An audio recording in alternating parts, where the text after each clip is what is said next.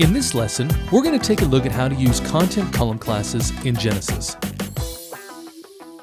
Sometimes in creating content, there's a need to put text or objects in nice, neat columns. And in Genesis, we've made that extremely easy for you using our content column classes.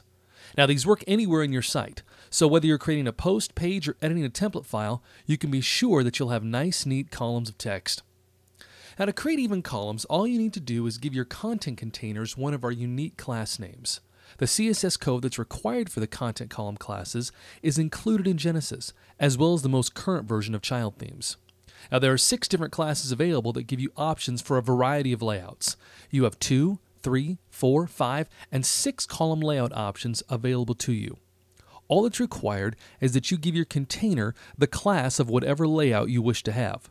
So, for example, if I want my post to have 2 equal columns, I'm going to give my containers the class of 1/2. If I want a 4-column layout, I'm going to give my containers a class of 1/4. It's that easy.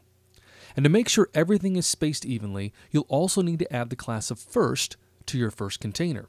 This ensures that there is no extra padding placed on this first container that is normally used to separate out the others. And that's how to use custom content column classes in Genesis.